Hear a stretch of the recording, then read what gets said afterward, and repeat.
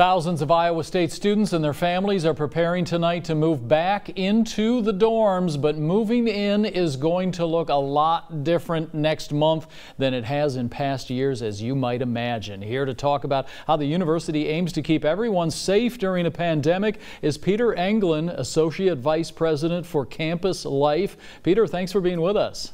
Oh, thank you for the opportunity. We know the university has outlined an extensive move-in process for students and their families. It includes on-site testing, limiting who can help a student move in and when they can move in, and more.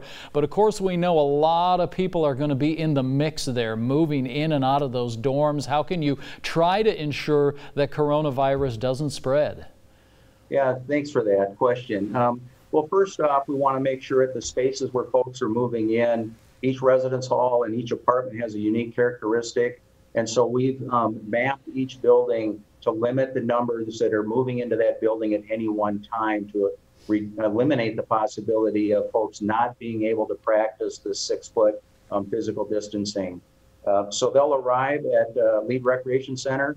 They'll get their testing, they'll get their keys, they'll proceed to their check-in place. They'll be allowed to have 2 helpers get their items up to the room. They're limited to an hour, and then they're to move their vehicles away and let the next set of students come in. So we're really requiring face masks.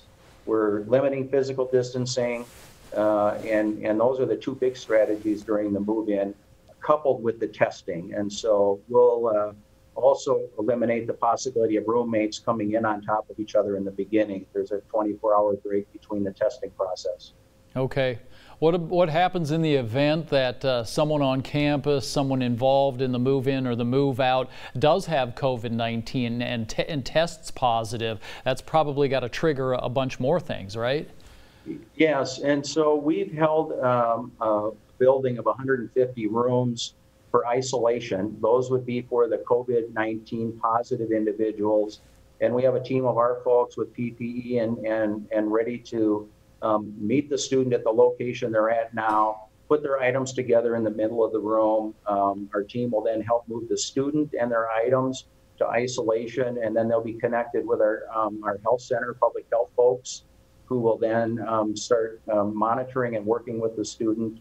And so we've set up for an isolation case. We also expect that there'll be people that will be exposed to positive COVID-19. So we've also set up what's called quarantine in another building. And so folks who have been exposed to COVID-19 or are symptomatic for COVID-19, but yet to have a positive test, will have that opportunity and get them out of the general assignment population. Okay.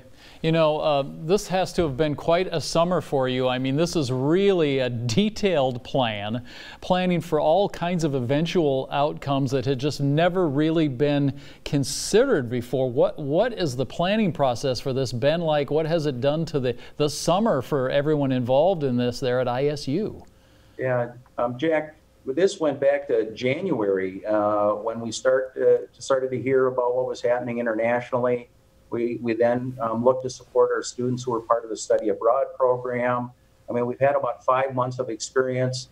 There's been about 130 people meeting daily since that time to talk through all the different ways in which we're going to support students on campus.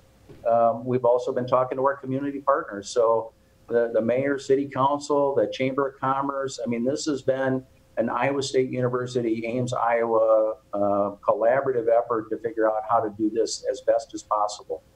All right, well, we know it's a heck of a lot more than anybody bargained for, and we know the students at ISU and their families and everybody connected to the university appreciates all the work that you and your group has put in. Peter Englin, Associate Vice President for Campus Life at ISU, thanks for joining us. Thank you very much.